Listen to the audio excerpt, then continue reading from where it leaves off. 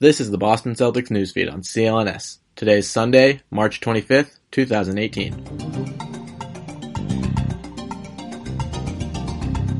I'm Nick Cherko reporting for CLNS, the leading online provider of audio and visual coverage for the Boston Celtics. The Celtics will play the second game of their 4-game West Coast trip tonight as they'll be in Sacramento to take on the Kings. This will be the team's 6th straight game without Kyrie Irving, who's expected to miss 3 to 6 weeks following his knee surgery yesterday. And you can add another name to the Celtics' never-ending list of injuries for tonight's matchup, as Marcus Morris has been ruled out with an ankle injury. This comes just days after he carried the Celtics to a win against the Blazers on Friday night, in which he scored 30 points. Believe it or not, though, there is some good news for the Celtics on the injury front. Jaylen Brown, who's missed the last 6 games with a concussion, is currently listed as probable and is expected to make his return to the lineup for tonight's game. For Sacramento, shooting guard Garrett Temple has been ruled out of tonight's game with a sprained left ankle, while forward Zach Randolph is currently listed as questionable.